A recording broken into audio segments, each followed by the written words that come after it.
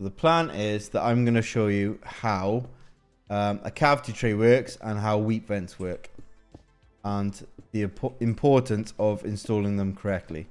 So this is a window, right? A normal window that you would see at your property. And this is your outer brickwork. And this is your inner blockwork, right? So we're going to chuck some insulation in the walls. This is your cavity fill insulation. Right then. So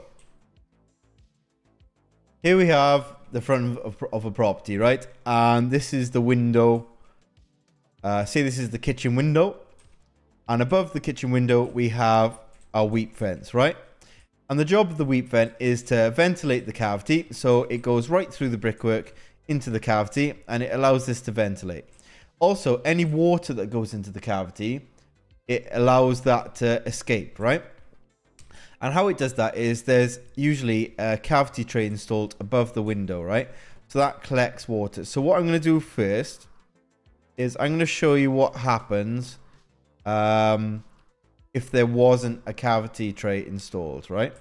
So say water got through the brickwork, right? So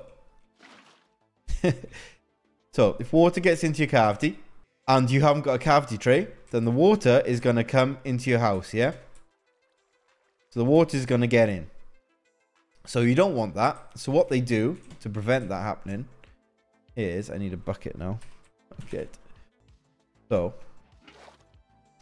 to prevent water from getting into your property, what they do is they install a cavity tray above the windows to prevent water from getting into the property. So how it works is you will have a plastic tray, basically, that crosses the top of your window, right? So this is your window, and you've got this tray now that's above it, right?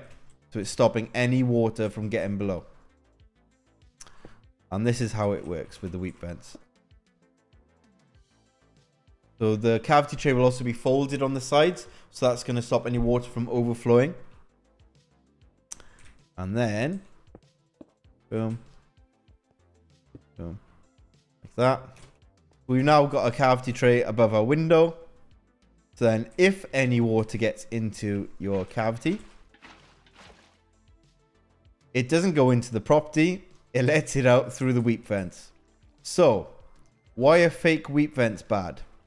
Well, if there's fake wheat vents installed, basically it's blocking the weep holes, right? So the water that's getting into the cavity is staying in there. And obviously what happens once there's enough water? Well, it all starts overfilling, and then it starts coming into the property. But this all could have been solved if the wheat vents